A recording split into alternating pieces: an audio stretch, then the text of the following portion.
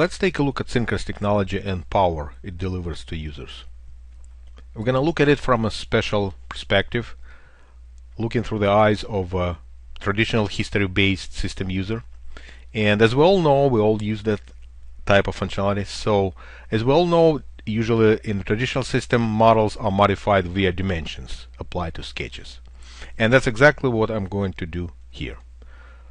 So I select the face, and I'm willing to move it down. I intentionally will suspend all live rules. Live rules is integrated part of Synchronous environment. It's kind of like real-time constraints on a model. I'm going to suspend all of them so we can focus only on dimensioning and selections.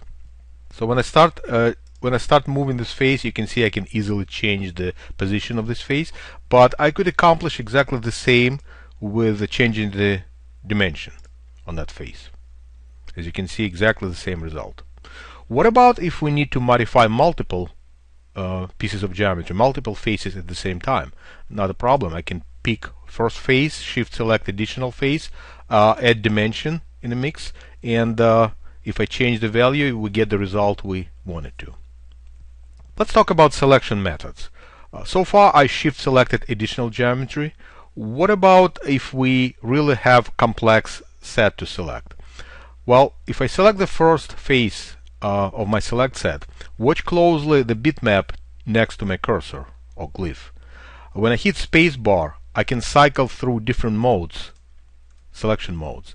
Plus minus means I'm in plus or minus mode, which means I can add face or remove face. If I progress to the next step, which puts me in the plus mode or add mode, I can add additional geometry, but I cannot select the geometry already in the select set. Cycling through to the next one by hitting spacebar, I can remove geometry in select set, but I cannot select any geometry that is not part of the select set. And finally, if we add dimension in the mix, again we can change the value and system will move those two holes for us. Additional method of selection would be just simply fence selecting geometry. I can fence select bunch of faces, features of the model, and again add dimension in the mix and adjust all at once. Quite effective way of changing geometry, quite fast. Let's talk about dimensions. If I pick this dimension, you'll notice that I have several additional buttons on the bottom. This way I can control which side of the dimension will affect geometry that it's applied to. If I'm right now, my left arrow is active, it means that I'm going to be changing the position of that hole. If I switch to the right hand arrow, I'm going to be changing the position of that angle face. And now we have this powerful way of controlling symmetry via dimension. I can affect both pieces of geometry at the same time and adjust them simultaneously.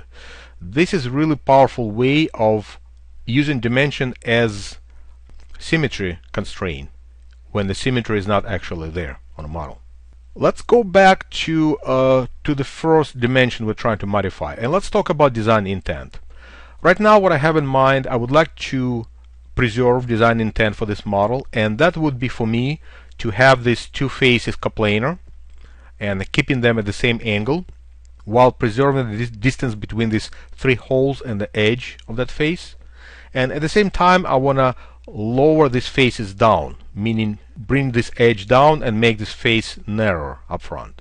So right now if I start modifying this and let's say I make it smaller, this dimension, you can see that my design intent is not preserved. So this dimension is changed and the hole did not move with that edge.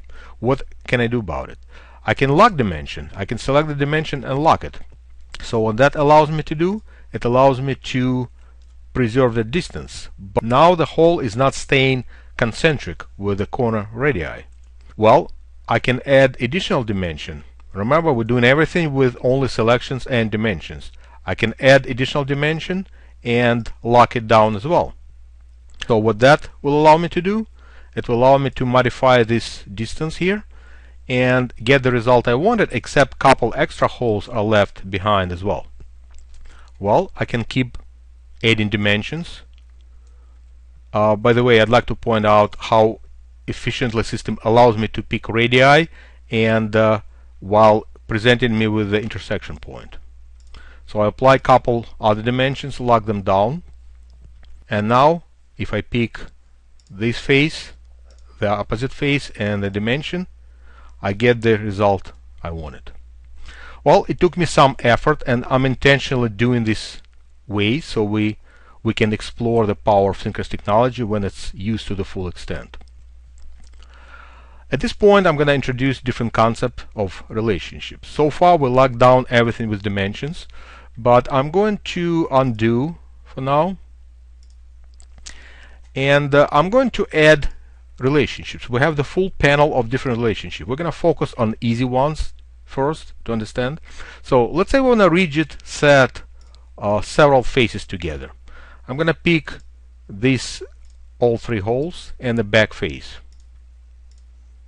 What will happen is the system will place a rigid relationship and it will lock down or glue together all these elements. I can examine them via this collector. I can remove certain items if I wanted to. For now, I'm okay with what I have, and I'm going to add additional relationship. We have additional relationship, coplanar relationship. I'm going to persistently lock that relationship. So I'm going to make sure that this face stays coplanar with this face no matter what. Again, we captured that relationship in the relationship collector. And now when I change the value, we got what we wanted. But again, we've done it kind of a longer way than we could because we used relationships and we had to place couple relationships. Now let's do the same thing, except we're going to use live rules this time. I'm going to undo everything I've done, and let's try to do exactly the same thing. If you notice, I'm not placing any additional dimensions. I'm not placing any additional relationships. I'm going to just unsuspend or restore all the live rules, and I'm going to introduce them one by one instead of doing everything at once. So if I start modifying this dimension again, you'll notice that I'm getting a result that I got before. 50 millimeters lock dimension preserve that hole from really at the same distance while moving it, but it's not concentric with the corner radii. Well, I can turn on a live rule, which is called concentric faces. Also, I can turn on maintain tangent faces, since we have tangency between radii and side faces. So now when I start moving this, changing this dimension, you can see the hole stays concentric, but we're not getting the result we wanted because the model doesn't stay orthogonal. Well, I can introduce additional live rule, and in this case that would be orthogonal to base if possible. So what it tells system, it tells it to keep the model orthogonal if it can. Obviously it can in this case, but I'm getting better result, but the middle hole is still not moving together. Well, I can add additional live rule, maintain coplanar axis. So what that means that system will maintain alignment between all cylindrical faces aligned along X, Y, or Z major axis. And finally, we want to have the other face on the other side move as well. So we're going to introduce maintain symmetry live rule. And now we're going to have a result that we wanted. So you can see how we accomplished everything we accomplished before by taking extra step. Now we've done everything just by modifying live rules. This is the real power of synchronous technology. So let's move on, and in the next video I'm going to talk about additional tools within synchronous technology.